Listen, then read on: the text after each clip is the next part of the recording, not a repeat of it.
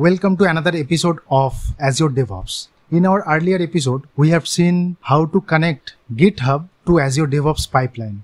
Extending that, now we will be connecting AWS Cloud. That means our code will be in GitHub and we will be using Azure DevOps pipeline to deploy something on AWS Cloud. So let's get started.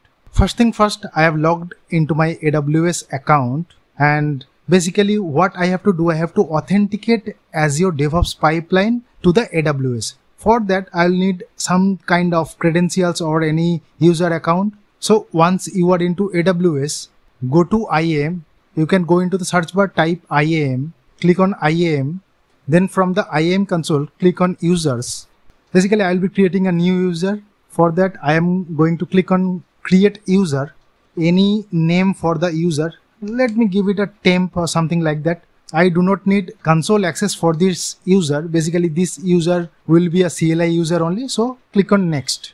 Then I can provide permissions in multiple options or multiple ways. I'll be taking the third one. Basically, I'll be directly attaching a policy to this user, and I'll be taking S3 full access. So this Amazon S3 full access I'm going to select. Select whatever permission you need according to your need. Then click on next. And obviously better choice will be using a group or something like that. But yeah, that's not a AWS tutorial. Click on create user. Now my user is created. I can click on the new user, go inside, and I can click on security credentials. So there is no access key or security credentials created as of now. So click on create access key, and it is asking what kind of use case you are going to run with. So I'll be running something outside AWS. I am choosing that, but you can choose as per your need. It is giving some warning. That's fine. Click on next. Any name for the key, and maybe this is Ep-7, anything like that. Create access key. So you'll be getting basically two values. First one is kind of your username. Copy it, paste into one notepad. Then another is your secret key. Click on the copy button for the secret key, paste that also, and you are pretty much done. You can download a JSON file also, not JSON file, CSV file, and you can use that later onwards. But yeah, I'm done with that. Click on done. It will give one warning. I'm fine without downloading. Click on continue.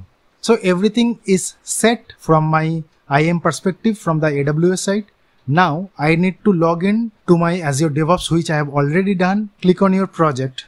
And if you remember from our earlier episodes, we have used variable groups. So click on pipelines. Basically, I need to store that value somewhere, right?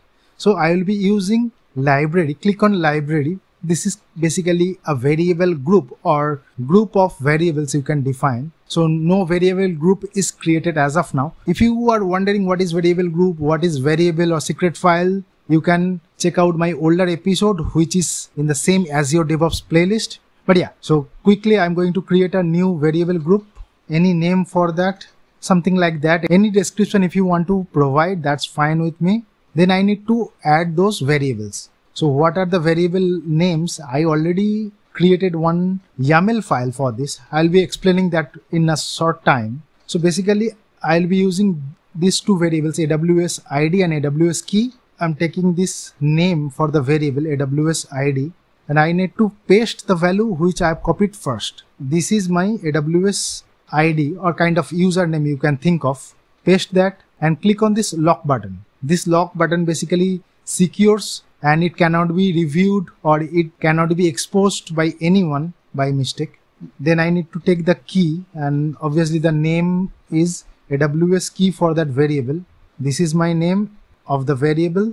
This is my value. Let me paste it and lock it. I'm done, and let me click on save. Now variable group is created with these two variables in a secret mode, and you cannot unlock it. If you unlock it, basically value will be erased. But yeah, then I need to click on pipeline permissions. No pipelines are permitted to access these variables as of now. You can click on plus button, and there is one more episode, as I said. You can check that out, how to give permissions. But yeah, you can choose whatever pipeline you want to give access to, and you can make it open also. Click on this 3-dot button and open access, and click on open access. So any pipeline will be able to access these variables. There is no restriction as you see on the screen. close this window. Now our secret key and ID is set. That means your username and password is set. Now I need to go to pipelines, and I have already created a file and pushed into my GitHub repository. If I go to GitHub repository, here it is, and you will find a directory called Azure DevOps and AWS 7 inside that, episode 7. And here is the YAML file. And if I click this YAML file, you will see what are the contents. And let me explain that very quickly. So basically this will be triggered on the main branch. Whenever I do any change on the main branch, this pipeline will be triggered. It is going to run on Ubuntu machine. I have divided that into multiple jobs.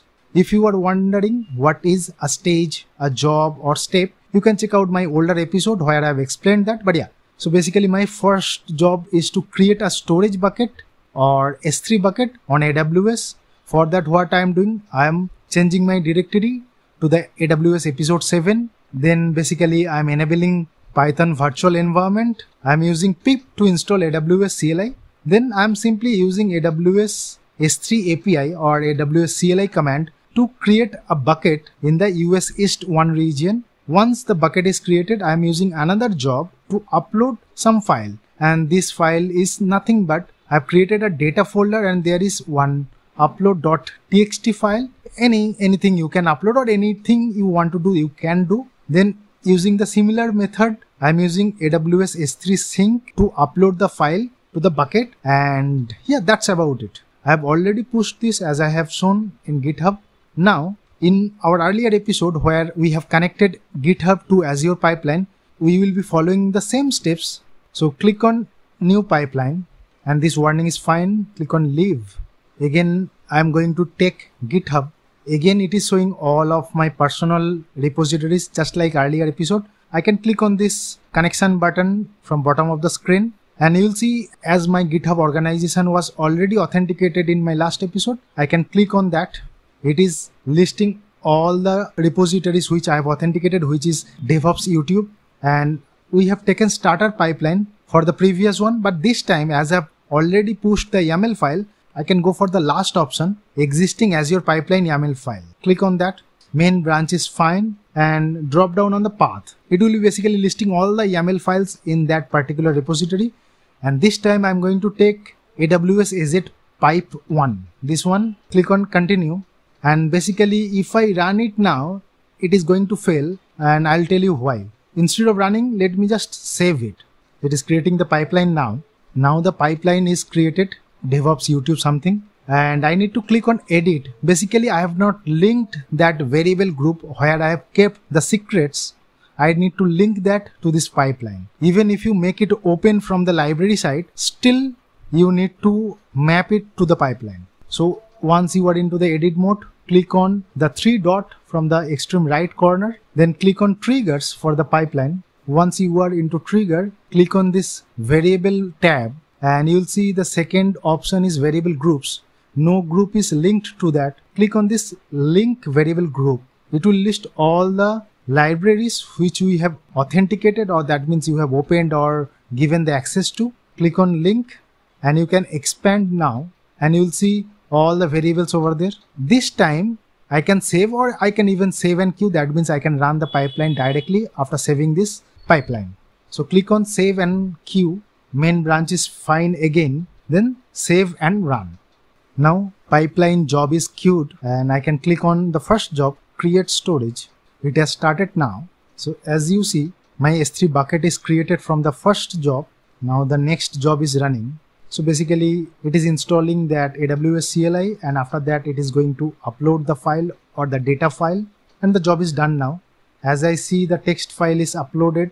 Now let's go into AWS console, click on S3 now, and we'll definitely see the new bucket created.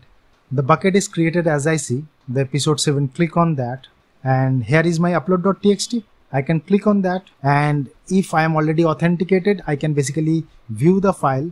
I can click on this open button over here. It will basically open a new tab, and this is my file content. That's about it. We have connected our Azure DevOps pipeline with AWS, and we can deploy anything we like.